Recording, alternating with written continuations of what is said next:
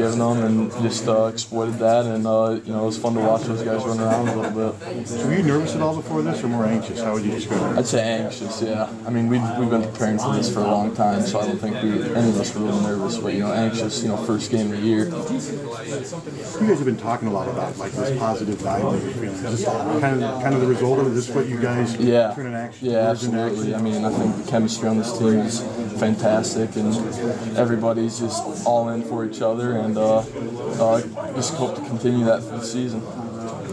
When you look at you guys had to go against some veteran defensive ends.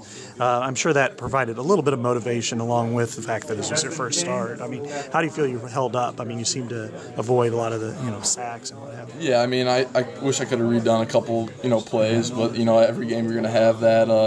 So I'm just going to get on the film and see what I can do better, and that's what we're going to do. Just prepare better and see what we did wrong, fix it, move on. You look like you guys have a really good combination with LaShawn and Jordan, kind of a thunder lightning approach. I mean, with Jordan, I mean, that screen pass really seemed to change the dynamic of the game going into halftime. Yeah, absolutely. He got the ball, and when I saw him cut back, I was like, this is going to be a big play. So that was exciting to see him just take off. You got to finally get in your